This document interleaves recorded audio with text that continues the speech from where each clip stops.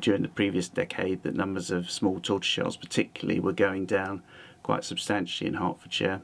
Well, Sturmia bella is the scientific name for it, and we believe this parasite, which only came into the country about 10 or 15 years ago, did have some quite material effects on the butterfly population. It lays its egg on stinging nettle leaves near to where peacock or small tortoiseshell caterpillars are feeding. Being typically hungry caterpillars and greedy and eating everything in sight, gobble up the leaves of the nettles which they're feeding on, but they also eat the egg. Once the caterpillar grows, it pupates. What it's supposed to do is to hatch out of the pupa as a butterfly, but if it's eaten one of these eggs, what happens instead is it hatches out as another fly rather than the butterfly.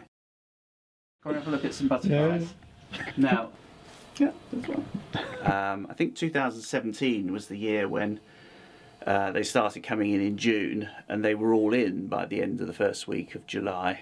That's what made me realise that something really unusual was going on. There's 3 sections on this butterfly walk. The first section's round the door, door frame. Yeah. Now, one year it was plastered with small tortoiseshells. I think the year when we had over 30, there were lots that were all round the door. There's one, yeah, that's it, there's 4. 3 tortoiseshells and a peacock. Oh, right. Yeah, so 4.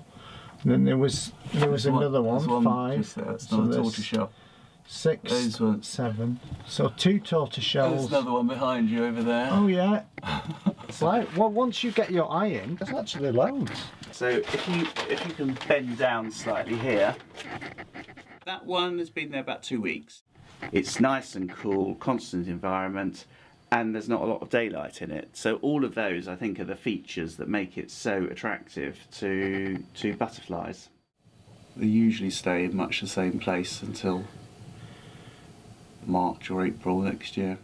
What's happened in recent years is that they've all gone into hibernation at this time. So whereas sort of 3 or 4 years ago they started going in hibernation in July, and there was some went in August and some went in September, what's happening for this year and the previous 2 years is they've all gone into hibernation in July. Sounds like they might be doing slightly better than people thought. Is that the case? Yeah, I think that's right. I think certainly in Hertfordshire, but possibly across big parts of southern England as well, a lot of the small tortoiseshells are going into hibernation pretty early. I mean, the big butterfly count, which Butterfly Conservation promotes each summer, is usually sort of towards the end of July and early August. And by that time, most of the small tortoiseshells around here are already in hibernation. So numbers that have been spotted on the count have been dropping because they've gone into hibernation earlier. And we think the early hibernation is a response, probably through sort of natural selection. Those ones that were predisposed to hibernate earlier are still doing well, whereas small tortoiseshells that used to be flying in August and September, numbers have dropped a lot because of attacks by the predator.